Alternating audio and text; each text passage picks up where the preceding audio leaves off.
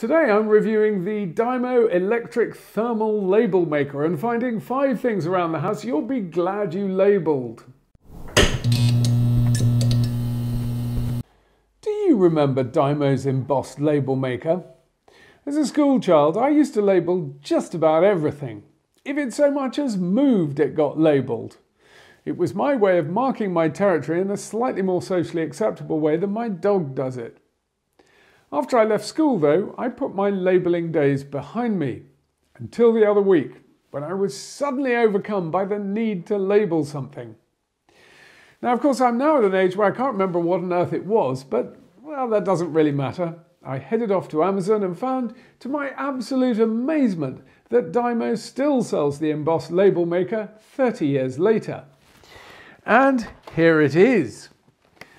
Now, they've updated their suggestions for the sorts of things you could use it to label. Bicycle helmets and Nintendos didn't exist when I was a boy. But the Dymo itself is more or less the same. I'm going to give this one to my daughter so she can experience the same unbridled joy of labelling as I did. I, on the other hand, wanted something a bit more gadgety. So I also bought a Dymo Label Manager 160, which is an electric thermal label printer. By the way, if you enjoy this review, do click the subscribe button below. This thing is very much at the budget end of Dymo's domestic labelling range. It costs about £28, plus you'll be in for another £15 for a roll of tape. I also bought a power adapter, which was another £15 because this is the sort of thing I'd use quite infrequently, so the batteries would probably just go flat. At the other end of the scale, if you're really serious about your labelling, you can buy the Label Manager 280. There's one on Amazon which for £77 even comes with its own briefcase. I can picture the scene now. Children, prepare yourselves for a spot of labelling. Anyway, I'm not sure there's too much to say about a label printer. This traditional one here is a bit laborious, and if it's anything like the one I had as a child, the stickers tend to fall off whatever you've stuck them to within a few months.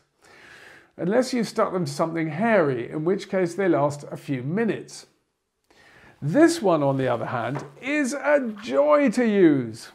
You plug it in and then switch it on and type your label. Then press the print button and then press, once that's finished printing, press the trim button on the side. The bigger question is, what can you use these things for? The thing I find it most useful for is labelling electric plugs. Back in the day, people just had a telly plugged into the wall.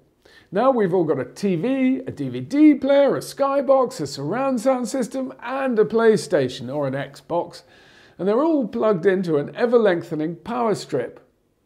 And isn't it always the way that you want to charge your iPhone and you pull out the wrong plug just as your child's about to win Victory Royale in Fortnite? No! Then there are 2 or 3 things which you may only look at once every 5 years or so, but when you do, by God, you're going to be glad you labelled them. The first is your fuse box, where all your fuses will probably have been labelled in some strange hieroglyphic language by an electrician back in 1972, which is not what you need when you're trying to figure out which fuse has tripped and put your entire house into darkness. Use the Label Manager and you'll see what's blown straight away. The second is tyre pressures. Instead of having to work out your tyre pressures every time you lose a bit of pressure, work it out once and stick a label on the inside of your fuel cap. Lastly, if you've hardwired a computer network around your house, you'll be very glad you labelled the wires going into your network switch the next time something stops working. I haven't got round to doing mine yet, but you see what I mean. What else? Well, airing cupboard shelf labels, plant labels, Actually, probably not them. I'd probably just use a pen for that. On its website, Dymo suggests using it for files. I guess I might if I was labeling them for the first time, but I've already handwritten mine and I'm not quite that anal that I'm now going to go and relabel them all. But I love the blurb on the Dymo website, which says, "From files and binders to staplers and rulers, your labelled items will be the talk of the office." Why just the office? I can't wait to show my wife and children how I've labelled my new stapler. I'm sure they won't talk about anything else for days.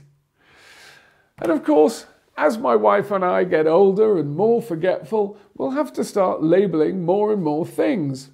We'll probably have to start labelling friends on their way in through the front door as they arrive for dinner. I wouldn't be altogether surprised if my wife did the same to me to remember who, or rather what, I am. If you know anyone forgetful, you might like to share this with them. Otherwise, till the next time, I've been Arlo Guthrie. Bye-bye.